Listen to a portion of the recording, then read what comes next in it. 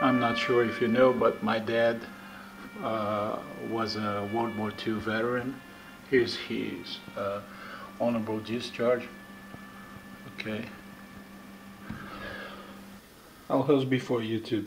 This Memorial Day, I want to dedicate this video to men and women in uniform.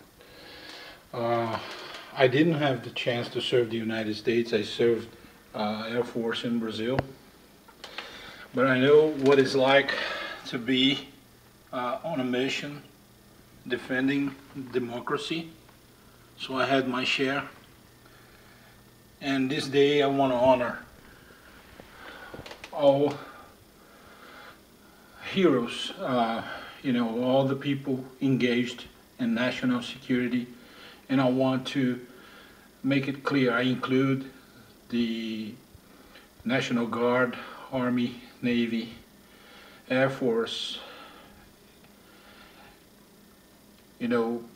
everybody that's involved in national security. U.S. Coast Guard as well. Those guys do a great job every day. Thank you all for your service.